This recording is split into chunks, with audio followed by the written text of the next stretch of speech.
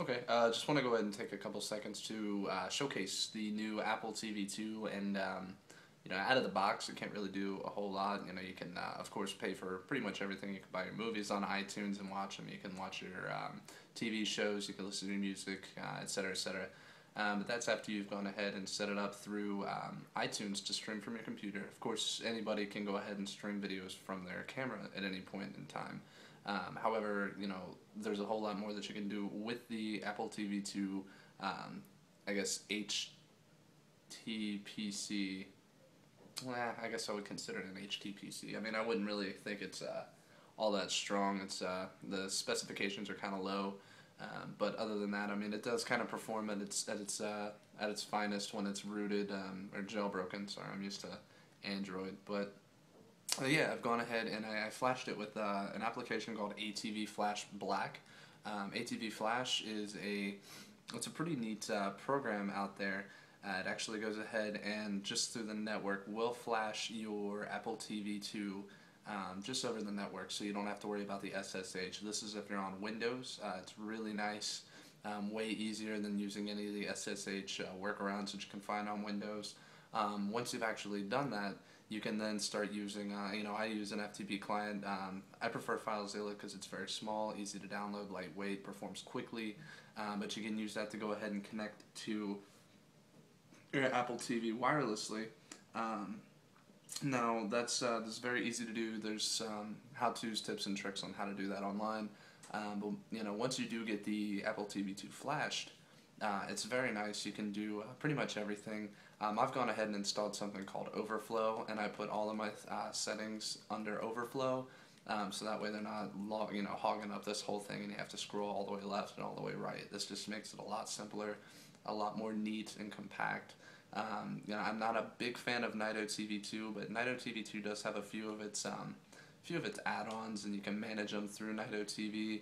Update Be Gone is very important. It prevents you from having to update the Apple TV 2 and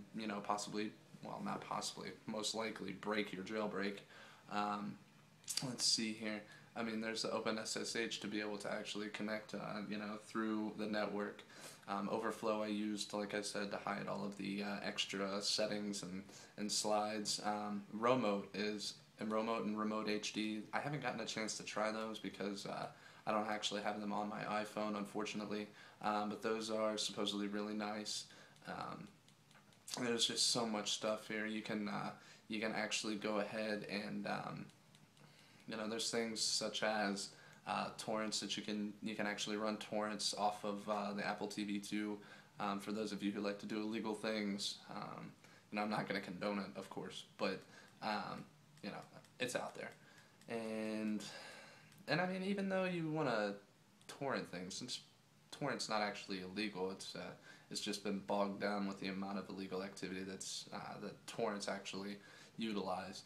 Now, there's also some more settings. The main thing that the Apple TV 2 Flash Black that I used gave me this whole extra manager, couch surfer. It's pretty nice. The only thing is, for example, if I hold down my remote, like so, it can work, but it's kind of slow. It's a little buggy.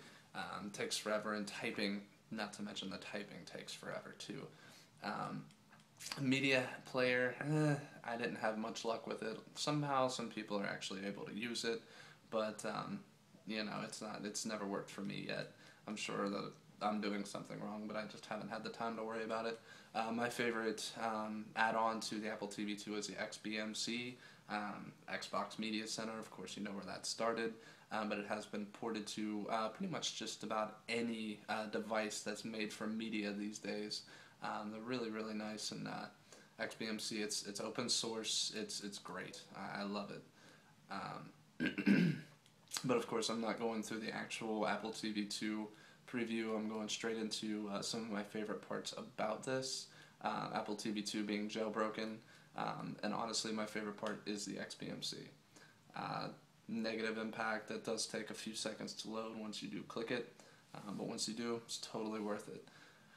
For example, you get the, I'm using the Addon MQ2 MQ3 is nice, but it's very bogged down on the Apple TV 2. It's made for actual HTPCs that have some power, have some processing. They're actually better for actual HTPCs, not just an Apple TV 2. But XBMC has many things you can do with it. For example, if I check out my movies, this is going to be streaming from my laptop right now. Looking through all of my videos that I've ripped from my DVDs onto the computer here. Very nice. Now you've also got the your television shows and your photos and everything. But let's see here. You can do things like YouTube from this, but my favorite, and I'm not gonna go into the whole legality of the IceFilms, but I would say IceFilms is the most important add-on to the Apple TV 2. So it's kind of like Netflix, but it's basically a server where these individuals actually go out and they put up direct links to videos that have been posted on Mega Upload. Of course, there's copyright infringement with that, so I wouldn't suggest doing this. I'm just doing it for viewing purposes to show you what can be done on the Apple TV 2. For example, say I want to watch a TV show. Now what it's going to do, it's going to go ahead and catalog everything that's on things like Mega Upload. I'm going to go down to Popular, and let's see what we have listed under here. Now the first time you do this, it's going to take quite some time to download and retrieve all the files. But for example, I want to see Breaking Bad. I haven't gotten to watch that yet, and I've been wanting to. So I'm going to click on Breaking Bad. Now it will condense all of the seasons into each folder. So you'll go to Season 1, for example. Now I've tried this in all the different views like cover flow, etc. But the creator of this plugin for XBMC actually did not give it any appealing artwork, so it's kind of pointless to do it. I'd rather just look at it in a big list. So I'm going to watch the pilot episode, for example. Now what they do is not only one source, they go ahead and find multiple sources for each episode in each movie. It's very nice. Like, it's retrieving all of the sources for Breaking Bad, Season 1, Episode 1 pilot. Now here's all the sources for it. Now, of course, if you're looking in 720p HD, those actually, if you have a good internet connection, those are very reliable. They're very nice. They move pretty quickly and download and update pretty well.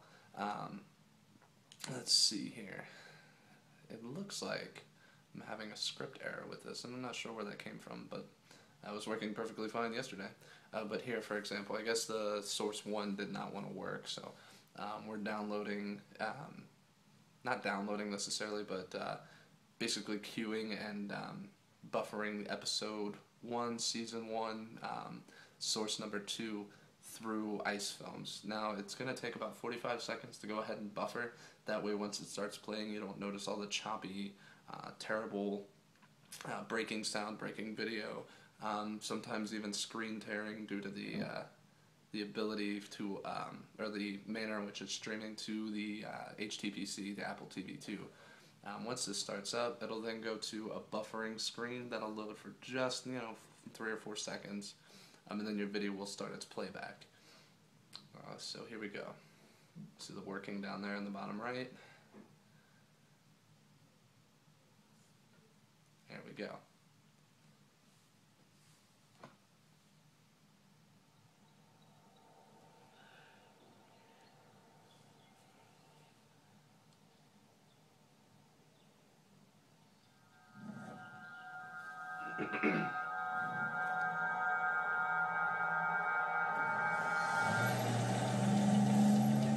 So you see the playback is excellent.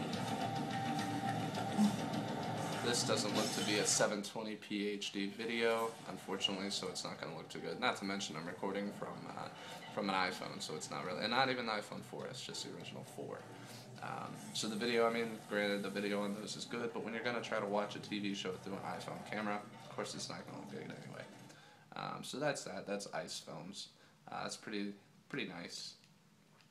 Once you go ahead, and the only thing is there's not a direct button back to the menu very easily on a lot of themes. This one has it, but you can check out your weather, things like that. You can go through all of your pictures.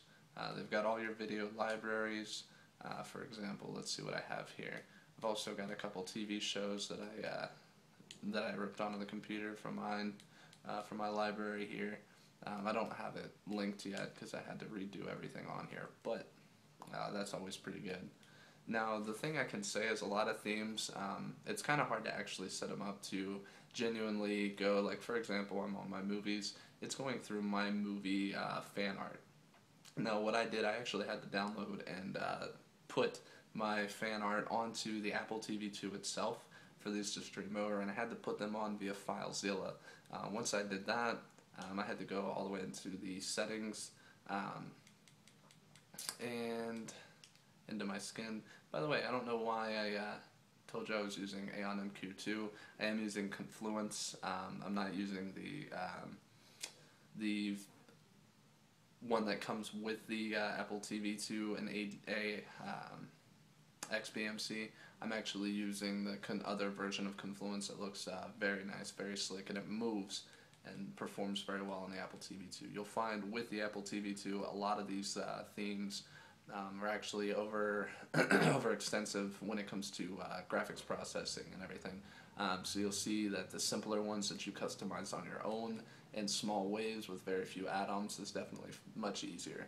Now, in order to edit the backgrounds like I did, I had to say, for example, select videos, and I clicked multi-image, went up to a directory. I actually put all of my stuff in my media folder under a backdrops folder that I don't plan to move.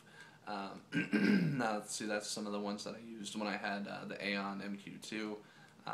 But now, for example, I had to drop all of my backdrops in the movies and click OK. I know you don't see them in this file list, but once you do, they actually start appearing right here and flowing on their own.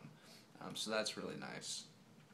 Now, once you get out of that, there's a lot of things you can edit here, a lot of different add-ons you can do for XBMC, and this is a full version of XBMC, so you can do any non-platform specific themes, add-ons, any sort of plugins that you can find.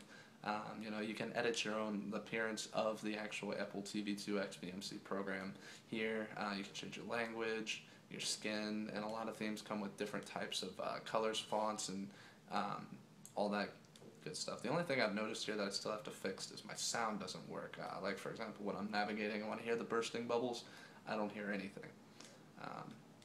So yeah, that's pretty much the most important aspect, in my opinion, of the Apple TV 2. To put it lightly, if I didn't have XBMC on the Apple TV 2, I very likely would have returned the Apple TV 2 the very same day that I bought it.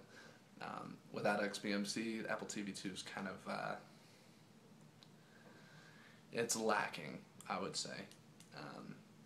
But yeah, other than that, it's a pretty nice little device once you have it jailbroken. And I'm currently running version 4.3. So with version 4.3, that is currently, it can be hacked. Not necessarily hacked, but jailbroken, which is legal, by the way. So you'll see all mine there. That is my IP address for this device on my network. Now you'll see all kinds of things you can do here on the actual Apple TV that I have no interest in. But yeah, just wanted to go ahead and showcase some of that from XBMC and showcase some IceFilms. Of course, you know, leave a comment down below and we'll see what we can do from there. Thanks for watching.